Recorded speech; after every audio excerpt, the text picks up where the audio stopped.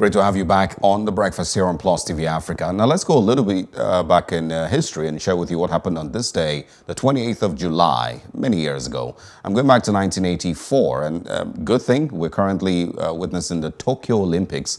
But of course, on this day in 1984, the 23rd Olympic Games opened in Los Angeles.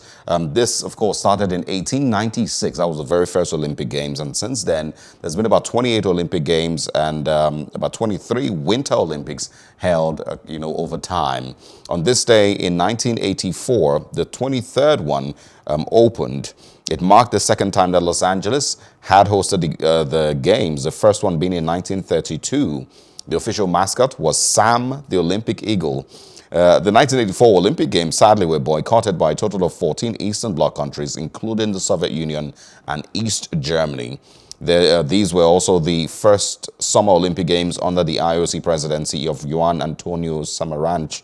The 1984 Olympic Games were widely considered to be the most financially successful modern Olympic Games. It, at that time, generated a profit of over $250 million and was preceded by the 10-week-long adjunct Los Angeles Olympic Arts Festival. Good thing that we currently are, of course, experiencing the beauty of the Tokyo Olympics. Sadly, it's the first Olympic Games, I believe, or maybe not the first, that has been held in a pandemic.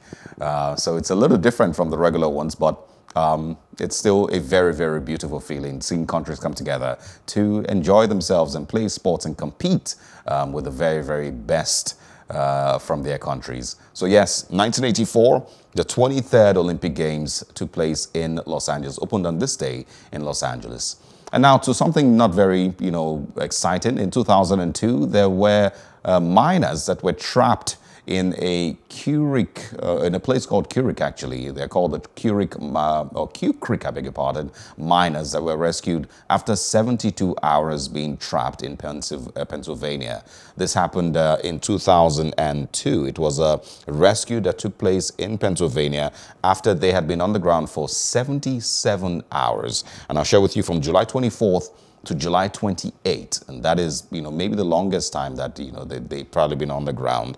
It happened after a disaster. They had tried to get into a particular mine that had been abandoned, and a disaster struck. These miners were stuck there for the next 4 days. The structural geology, I'll share with you, of the area caused the flooded mine of the shallower Sagsman mine to be at a higher elevation than the active Quecreek mine. With the mine portal entrances to Quecreek nearly underwater, rescue operations started almost immediately and ended 4 days later. None of the miners suffered from decompression sickness. They were all transferred either by helicopter or by ambulances to hospitals. The primary cause of the water inundation was the use of an undated and uncertified mine map of the Harrison No. 2 mine.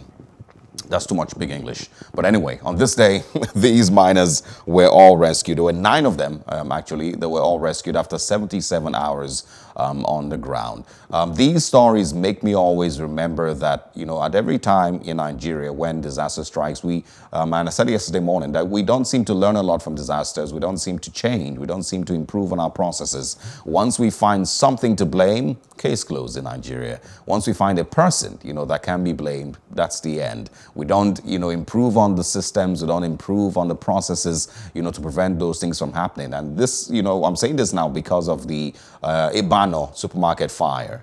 Same thing I said yesterday morning. Once we find a person to blame, that's the end of it. There is no improvement on what must be done to prevent this from happening again. And also, if this happens again, what are the processes that must take place to ensure faster or quicker response time and the ability to save lives and property.